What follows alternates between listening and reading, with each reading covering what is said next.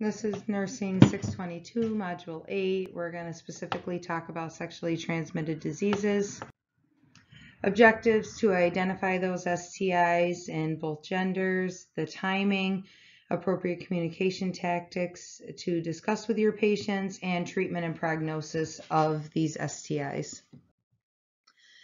Introduction of the STIs. There's multiple different STDs every year. Common age is 15 to 25. Understanding that the rate of curable STDs is the highest in the US. This can be from bacteria, viruses, multiple other different etiologies. Transmission is by intimate contact. This can be oral, vaginal, anal. Remember, those are all possibilities.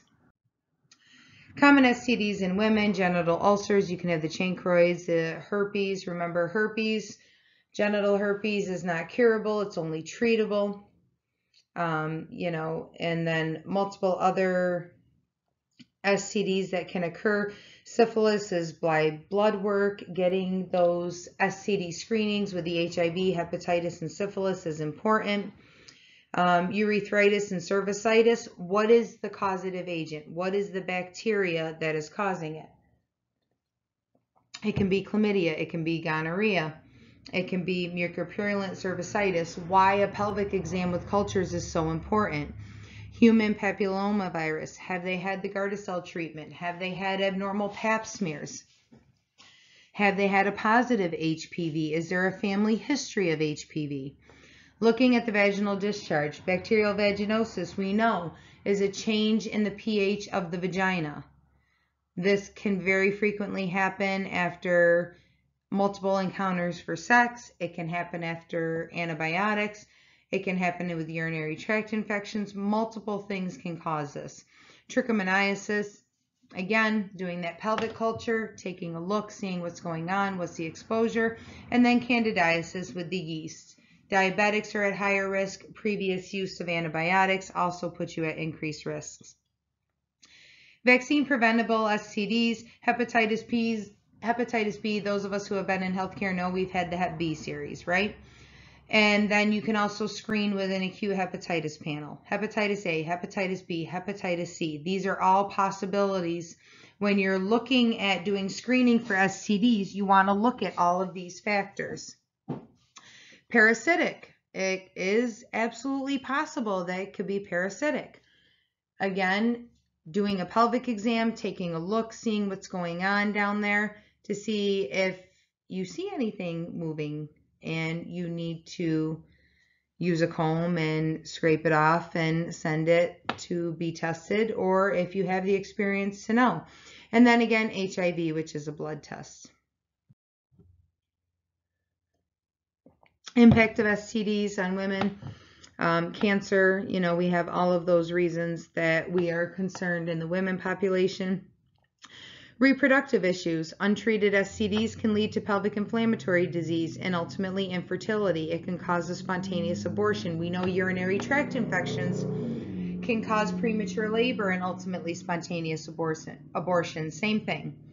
Tubal scarring. If they have recurrent STIs and they have this chronic issue, they can have infertility issues secondary to tubal scarring and development of scar tissue. Pregnancy problems. It can cause ectopic pregnancies, preterm delivery, rupture of membranes, sepsis, ultimately postpartum infection. We do our screenings to see if they're strep B positive, if they need to have antibiotics when they're delivering. Again, this is why a pelvic exam to check for cultures is so important. Biological factors, the vaginal environment. Remember, with vaginal atrophy, you have an increased risk because it's dry down there. There can be more irritation, increased risk for infection. Is there trauma? Increased exposure? What is their age? What is their gender? What are their sexual partners? Looking at those social factors: poverty, education, social inequality, developmental delays. We see that oftentimes. And you have to really take a good history and see what's going on with these patients. Do they have access to health care? Have they been having this issue for a while and finally made the trek to go get checked out? Societal norms. safer sex practices. We talk about barrier methods, using protection to decrease those high-risk sexual practices. Education is the key here. Understanding the risk of your patient based on their age group, their poverty level, their risk factors. This is all very important. Specific populations that we talk about are incarcerated women, as well as women who have sex with women. And again, be very careful with how you describe or label these patients. We need to make sure that we are open, we keep a positive mind, and we don't have a stigma towards them. Education, gender, cultural specific, literacy, protective practices, counseling, talking about prevention. Prevention is the key. Making sure that you have that open discussion, they're comfortable talking with you about it. Safe sex practices, abstaining from sex, or only one partner, or low risk partners, making sure you're using barrier methods, condoms. Are you on birth control to try to prevent pregnancy if you're having multiple partners? Health history is very important with the chief complaint, symptoms, if they've had any previous STDs, when they've had their period last time they were checked for STDs, with HIV screening and blood work, physical examination, doing a pelvic, obtaining cultures, checking a urinalysis, making sure there's nothing else going on. Looking at those diagnostic tests, the pap smears, checking was the HPV positive in the past.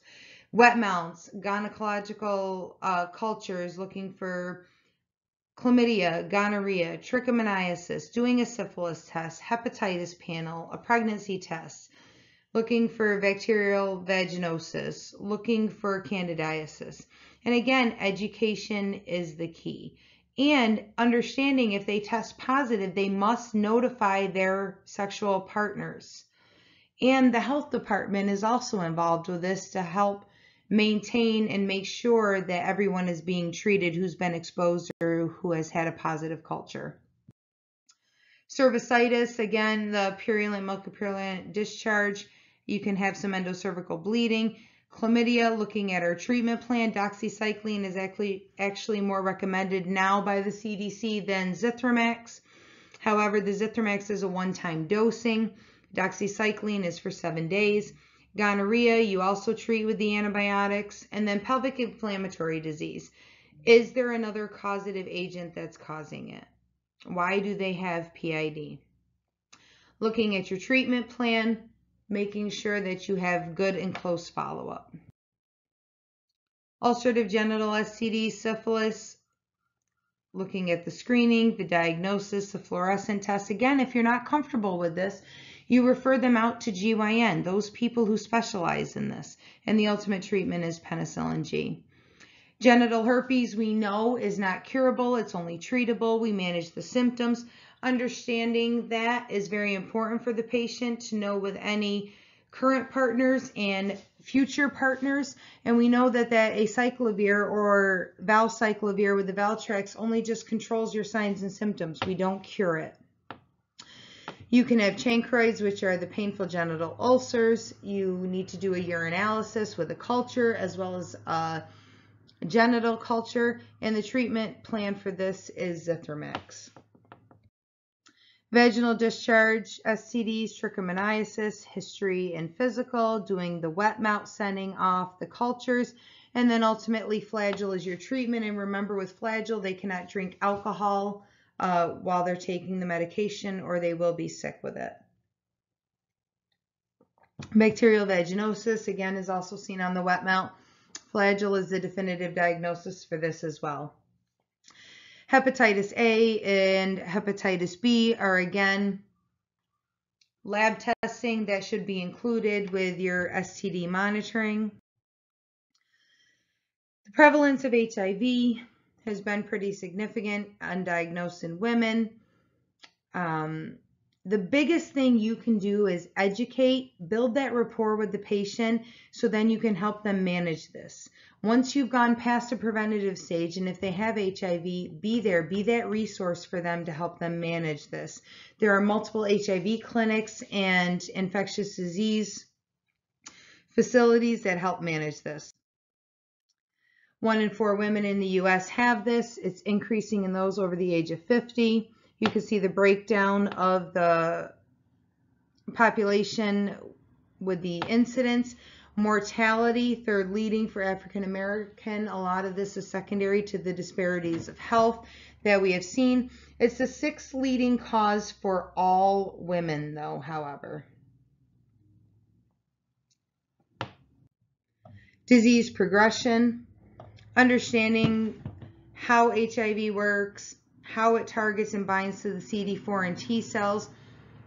Refer out to the specialist. You should have a basic understanding of this, but you should also know that they warrant further investigation and they need that specialist treatment.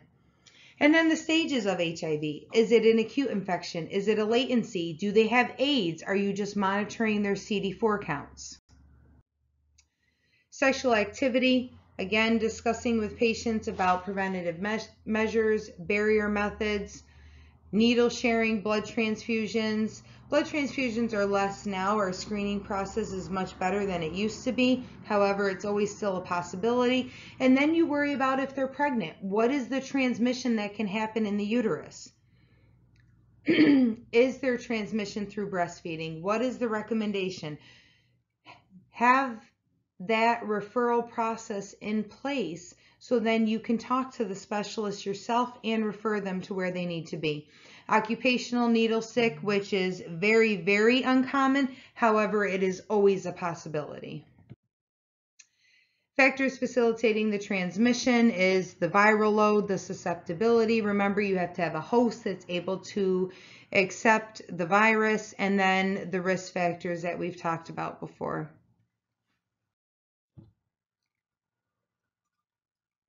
Biological risk factors is the presence of other STDs, the viral load, the sex roles, gender, ethnicity, age are your demographic, and then looking at those disparities of health with poverty, lack of education, those social interactions, those are very important. Prevention looks at pre-exposure prophylaxis, say for needle sticks or possibility if they've come in contact, HIV testing, follow-up, and again, referring them out to those clinics and those specialties that are dealing with HIV patients on a daily basis. Counseling is important, treatment planning, and as well as family planning. We look at the overview about beginning antiviral medications and things, and again, this is not something that you'll likely be implementing.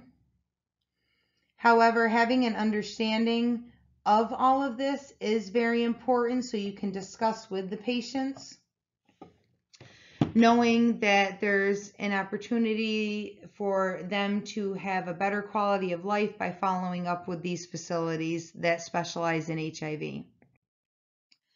Goals is health and quality of life, right? We want them to have a good quality of life, prevent transmission, making sure that we decrease the amount of unwanted pregnancies and teratogenic effects. Also knowing that we want to protect the women and the fetus if they are pregnant. Looking at those incarcerated women, transgender women, these are your specialty populations that warrant further investigation and discussion. Again, your textbooks, readings, and additional resources.